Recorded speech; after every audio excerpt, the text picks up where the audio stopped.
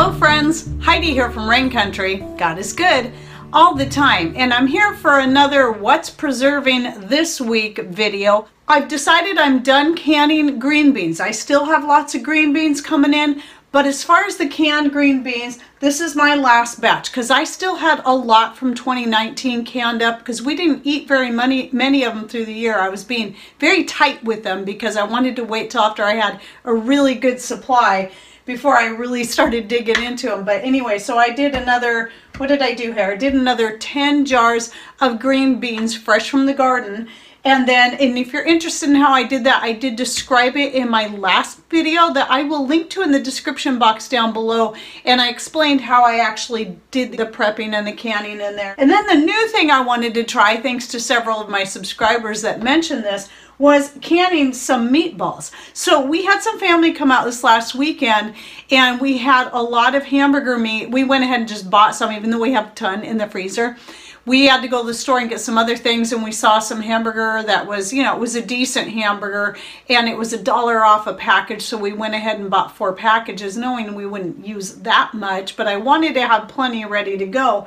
So half of it we turned into hamburger patties, and then the rest I took and made meatballs out of it. So some of the meatballs I cooked up for Patrick that night with some gravy, and I have a recipe on this. It might be kind of old, but I'll go ahead and link to that down below, how I make my meatballs. The way I add my herbs and spices changes depending on how I feel at the time or the flavor I'm looking for. So I tried to keep these really kind of basic. I tried to make it so that they could go good in an Italian sauce, but also go good in a white gravy, which is mostly how they get eaten, is a white gravy served over rice, and they can also be served over noodles. So I just went ahead and did it. I was going to try canning them without any kind of liquid in them altogether, but I thought, well, I'll go ahead and put some liquid in. So I thawed out some of my turkey broth from a few years ago that I had frozen up, and poured a little bit of that in each jar and then topped it off with water. Now, as I was pretty sure I had done, I did overfill them with the liquid, and so a lot of them will look kind of low, but that's okay. I've had this happen before. It doesn't hurt anything. The only thing that will happen to any of your exposed ingredients above the liquid is they can darken, but they won't spoil as long as your jar stays sealed. And all my jars sealed up well. As always, I've never had issues with my jar sealing when canning vegetables and fruits when it comes to Tatler. And then I usually like to go with the metal lids when I'm doing meat, because I'm more likely for some reason to have the Tattlers fail on me when I'm canning meat. I don't know why. It shouldn't be any different. But anyway, no problems there. Every jar is sealed. So the plan is I can use the whatever's left as far as the liquid in here, especially since some of it's turkey broth and the meatballs kind of made a little bit of broth on their own. I can use that to make a gravy with, or even add it to my white gravy for flavor. I can add these to spaghetti sauce if I wanted to do spaghetti with meatballs at some point. And if I like this, I'll probably be doing more of this so I can help free up more space in my freezer. Or let's say something goes wrong with my freezer and it gives up. I'm not worried about power because we have our solar power. In the summertime, our public power is our backup if something ever goes wrong with the solar power. And in the winter time, our solar is our backup if something goes wrong with the public power, because that happens a lot. We have lots of power outages in the winter, and we also have gas generators. So I see the most likely thing to happen with us is our freezer just breaks down and quits working. We've had that happen before. And if that happens, then I'm getting more ideas of things I could do with the hamburger meat so I don't have to have it all dehydrated as loose burger or whatever.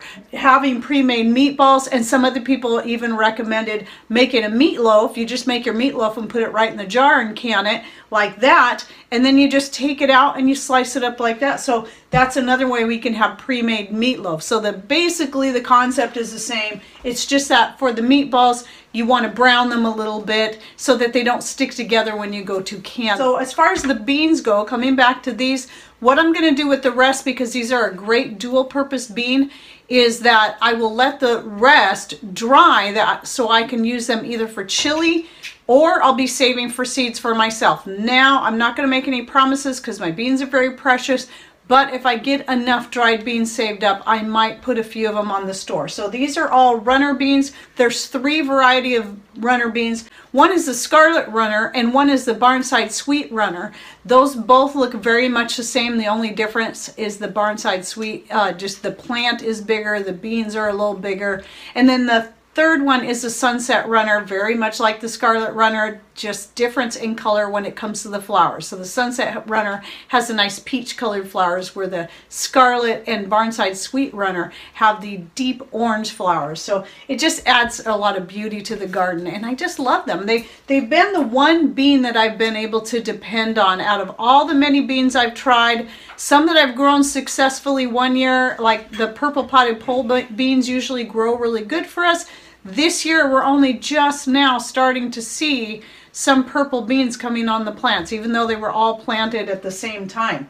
But anyway, so that's what's happening. That's why I really, really like these beans, because they do really well for us in our cooler climate and just put out a lot. I mean, these are, even though a lot of them didn't germinate this year because our very cold spring and summer is still cold for summer. Even though only half of my plants germinated and are doing okay, even though they're behind, I'm still getting quite a few beans off of them. But it pays to plant those beans anywhere you have a place where they can climb. Anywhere. And I'll plant them around fruit trees, plant them around anything, any kind of pole, whatever you've got. So today, even though it's August 13th, I finally picked my first zucchini. This is how weird our weather has been. Normally by this time, my zucchinis are starting to finish up. And I have, last year at this time, I had dehydrated tons of zucchini. I had cut a lot of it up and froze it into jars so I can use it for making my beef veggie bake, which I did make the other night out of one that I pulled out of the freezer. And if you're interested, I did some videos last year of the many ways you can use zucchini, so you can check that down below. I've used zucchini to make relishes and various other things. I've powdered it up and added it to breads. And then by this time last year, I had given away tons to family, friends, and neighbors, and still had it coming in. And so far I only have 1 zucchini, and it looks like my plants might be deciding they're done. So I don't know. I might get a few more. Hopefully we will. So I'm not sure if I'm going to cut this up and freeze it, if I'm going to dehydrate it, or if I'm just, since it's the only fresh zucchini we might get this year, I might just use it right away on something. I do love fresh zucchini, and if you check out that video I'll be linking down below, I talk about, or videos, I might put it, might be a couple different ones, some ways that I like to eat them fresh.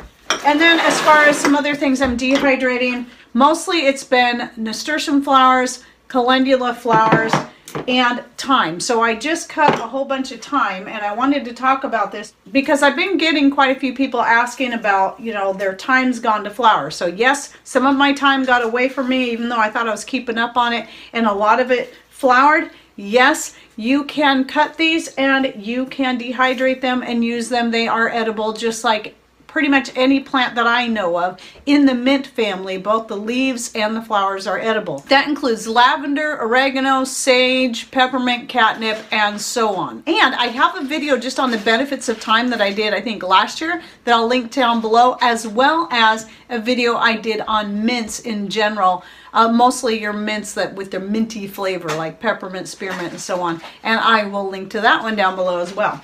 And then another question I recently got is, how do you get all the leaves off the stems? Well, I don't usually worry about it until they're fully dry. So once they're fully dry, then it's really easy to strip the dried leaves off the stems. And if the stems are real fine, just break them up. You can add those to your spice too, as long as they're not too tough and you can break them up real small. And especially if you're going to use them in tea, it really doesn't matter. You can use stems from any kind of mint plants in your teas and they're just fine. And then another thing I wanted to mention was I've been starting to cut some of my yarrow to dry up for seed. So this is to that point where they're about done. The flowers are pretty much finished. A lot of times you might notice even your white yarrow will turn kind of a purplish pink, and that's when they're finishing up, they're about done. And so what I do is I cut all the the flowers, I try to get most of the stem off here. And these I don't put in a pillowcase. I usually dry them in those little food trays. And as you can see in this picture right here of, I've got all these little food trays set on my dehydrator rack next to the wood stove. We haven't had fires going, it's not that cold, but it still gives me a place where I can safely stack my little trays for some of the ones that I don't want to dry, that I've either taken some of the seed out of the pillowcase and I'm putting them, sorted them, and I want them to finish drying in there, or the things like the yarrow and some of my other ones where I'll just dry them right in the trays like that and kind of mix them around a little bit every day. Oh yes, and I got a vinegar back there that I need to strain out. That's one of my hair washing vinegars. That one should be done, and I have another one that should be done. Strawberry mead back here is just about finished, so I'm going to be racking that pretty soon. Okay, well, I hope you enjoyed my video on what I'm preserving this week. Go ahead and share down below what you've got dehydrating, canning, or even freezing, or whatever other ways that you're preserving food, whether it be from your garden or things that you bought on sale, whatever it is. Okay, well, thanks for watching. Take care, and God bless.